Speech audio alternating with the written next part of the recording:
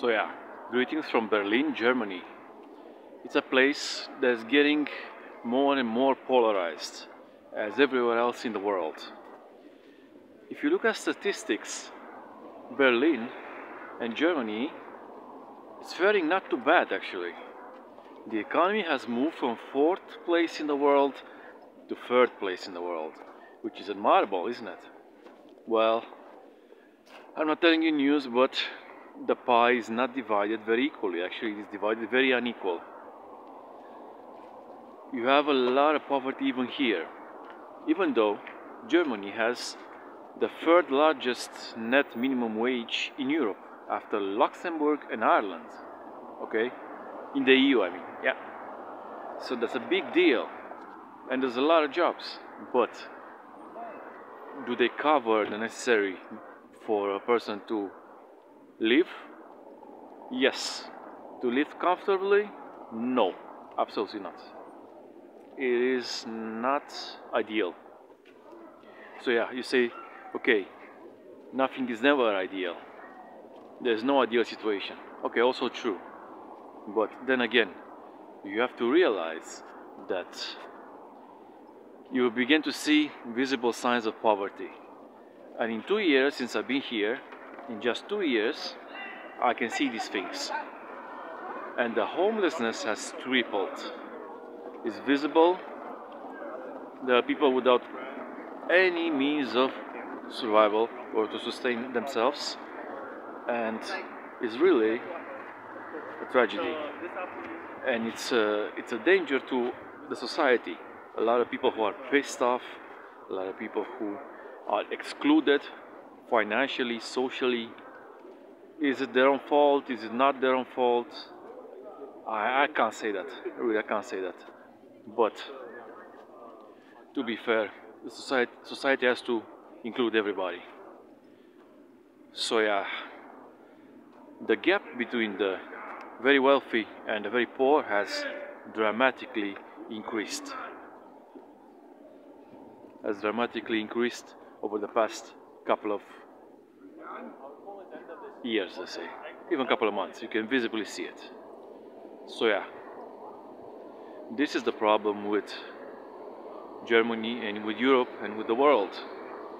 And after COVID and the war in Ukraine, prices have gone up dramatically.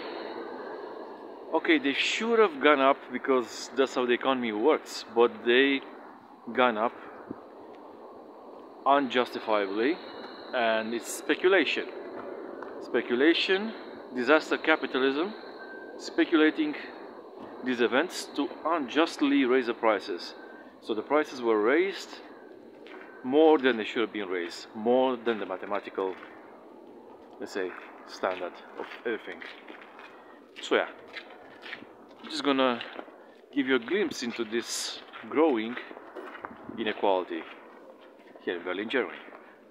So yeah, let's go.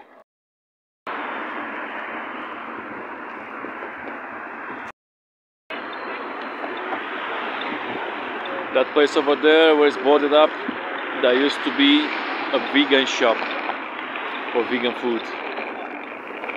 Bankrupt. See over there where those cranes are?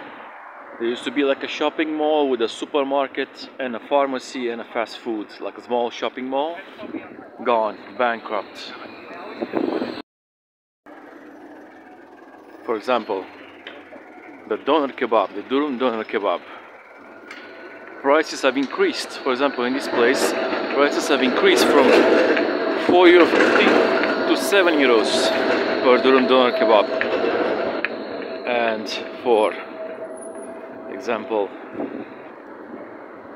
for doner kebab, the price has gone from €4 to €6.50 or €6 in the space of 2 years, basically. So we're in Berlin, and we're in a good neighborhood, in the Warschaustrasse area, which is an upper middle neighborhood. Remember, this is an upper middle neighborhood. And here you're gonna see huge disparities between rich and poor. Huge disparities. And you say, okay, inequality, right. What do I mean by inequality? Well, inequality is the difference between rich and the poor. And okay, there's some rich people, very rich, and there's a lot of poor people. Okay, not a lot. Who have nothing is not a lot. But there are important numbers of, let's say, people who have nothing. But there's also a very consistent number of people who are in the system, are helped by the system, to the forms of welfare, to the forms of, let's say, Bürgergeld, which is that fabled universal minimum income. What is that? For example, if you've worked for a year and you get fired, not through your own fault, of course, which is hard to prove, you get 60%, 66% of your wage through the form of unemployment benefit. Cool.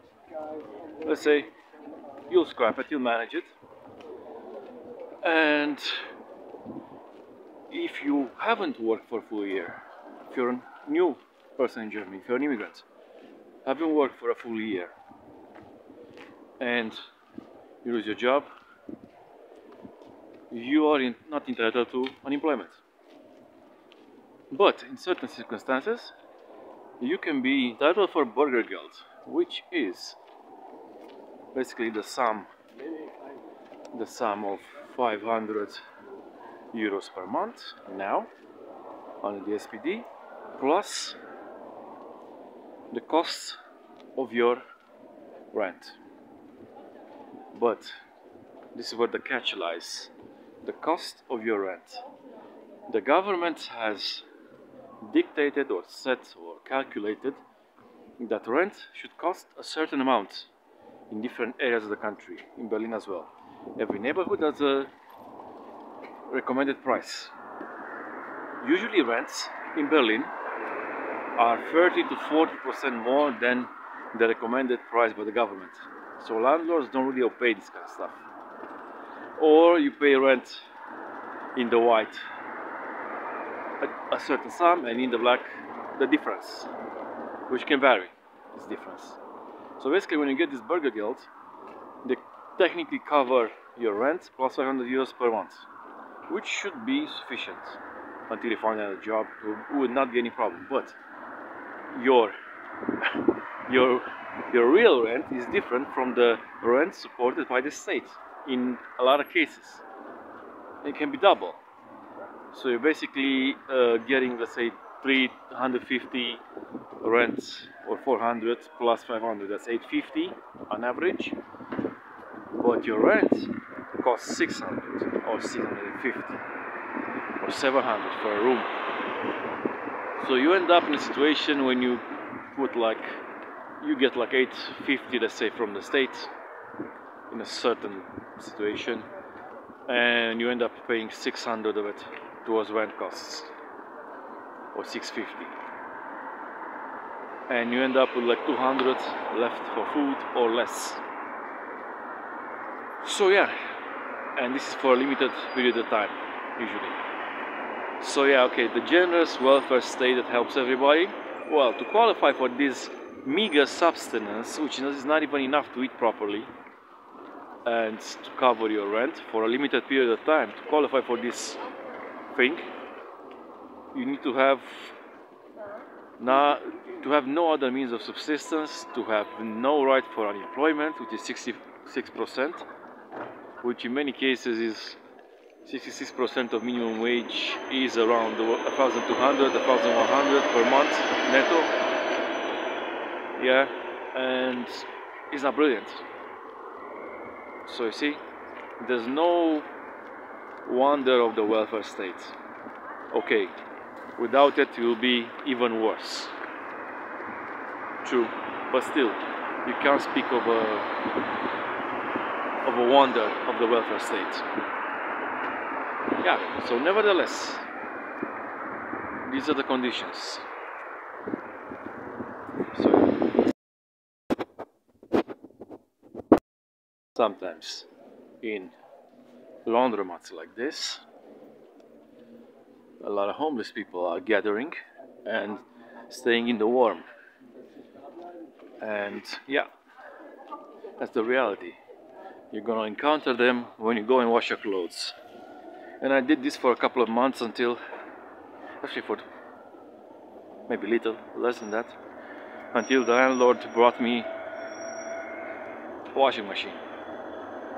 So it's a very unpleasant experience, but it's a social truth.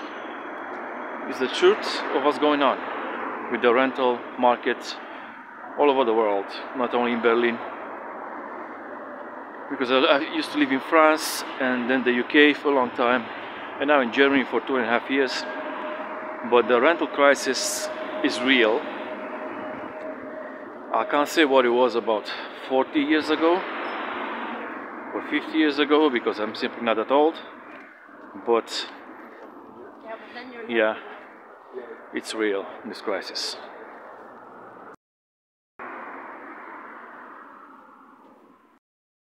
So yeah, don't forget to subscribe to the channel, if you really like it, of course. And click the notification bell. You'll get notified whenever I'm posting something new.